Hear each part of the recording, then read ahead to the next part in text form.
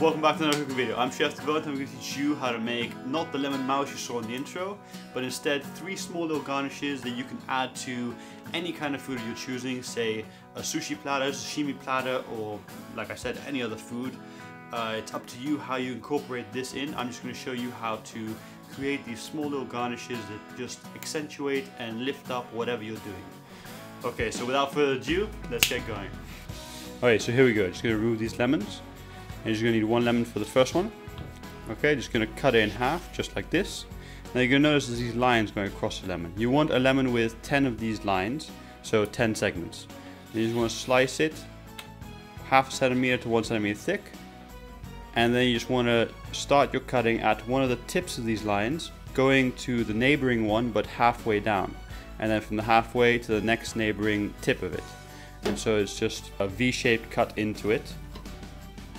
And you just keep doing this all the way around. Then you have 10 segments, then you'll end up with 5 star tips. Now if you have less or more segments, you'll need to compensate and adjust your cutting. Okay, so here we go, just a few more cuts. Now it's important to have a very sharp knife for this, because otherwise you'll tear apart this star before you create it. But then again, it's just a lemon, so it doesn't need to be extremely sharp. Alright, so here we go. This is the lemon star, done. And this is just a beautiful way to add lemon to a plate. Instead of just adding a slice of lemon, you have this beautiful little star that you can add.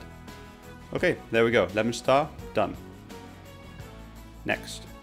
Alright, so now you take another lemon and you're going to cut it from tip to tip, so lengthwise, all the way across. Just like this. Okay, now you've done that, you take half of the segment and you want to start cutting the peel away from the leading edge in the center of it. Okay, and then you just want to go all the way across, cutting the peel about 1 to 2 millimeters thick and following the circumference of your semicircular lemon. And you just want to stop just before you reach the end, so the peel is still attached to the lemon, just like this. Okay, so now you place it down on the cutting board, just like this, and you just want to cut off first a segment that you don't need, here. That is just where the peel cut begins. And then you just want to slice off pieces just like this, about half a centimeter to 1 centimeter thick, I'd say. And I'm just going to need 4 of these. Okay.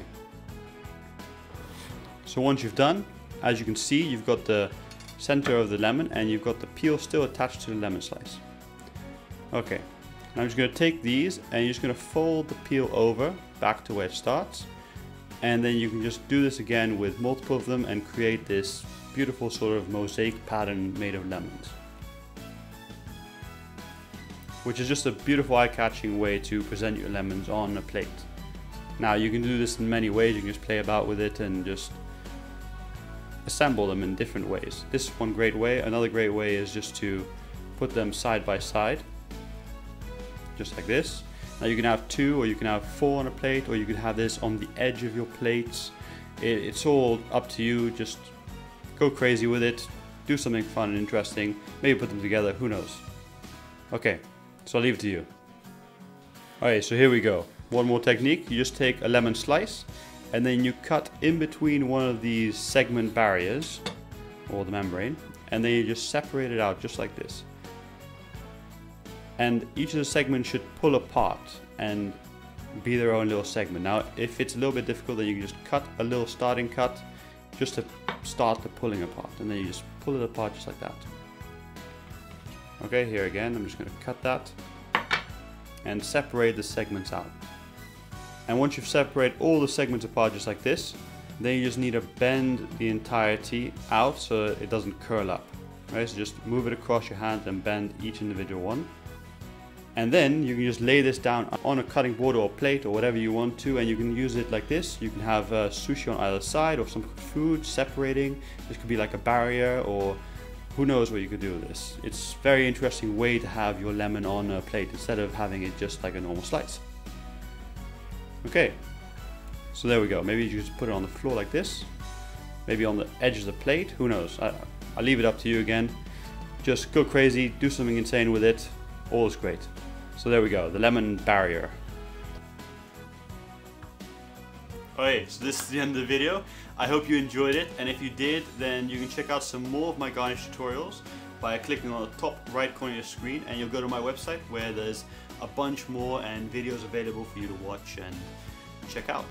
Now, if you haven't subscribed to my channel, you should do so right now by clicking on the top left corner of your screen, and you'll be updated when new videos are released. Thank you for watching, see you guys next week.